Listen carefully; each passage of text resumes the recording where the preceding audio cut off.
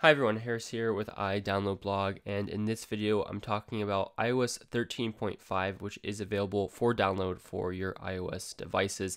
Now, Apple initially was releasing this as an iOS 13.4 update, but they promptly changed it to iOS 13.5, and this will probably be the last major update of iOS 13 before we get iOS 14. So iOS 13.5 is really about COVID-19.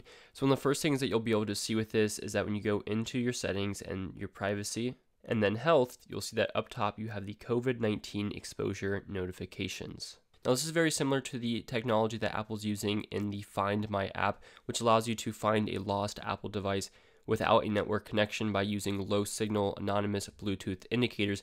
And this uses the same thing, and you may have seen that their collaboration with Google to provide these exposure notifications. Essentially, with this on and with your area's approval, so if your geographical location will approve of this feature, then you can voluntarily put into your phone and your data when you have COVID-19, and this feature will alert those who come across with that you have been exposed to somebody with COVID-19, so you can take the proper precautions. It doesn't expose who you are and doesn't use up your battery life or anything like that.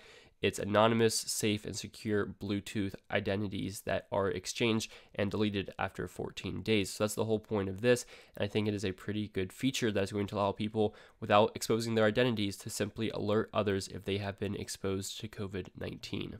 Of course, you can opt out of it though. Secondly, for those phones with Face ID, this now is improved to work better if you're wearing a mask. So before with the mask on, your Face ID is not going to recognize your face and is going to count it as a wrong face, and it's going to be problematic.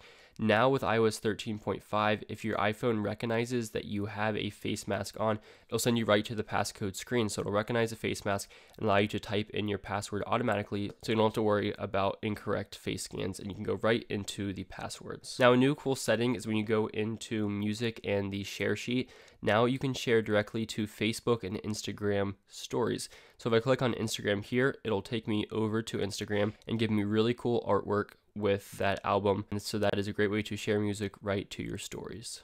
Now, another cool feature is in your FaceTime settings. So as it is when you're on a FaceTime group call, whoever is talking will take up the bigger rectangle or square on the screen, and you might not want that. So now you can do something more like Zoom, and you can turn that off so that everybody has an equal size square and you get more of a grid. So this is a cool feature that will help with FaceTime calls, especially for large FaceTime calls. So that is iOS 13.5. It's pretty simple. There's a nice change to your music sharing.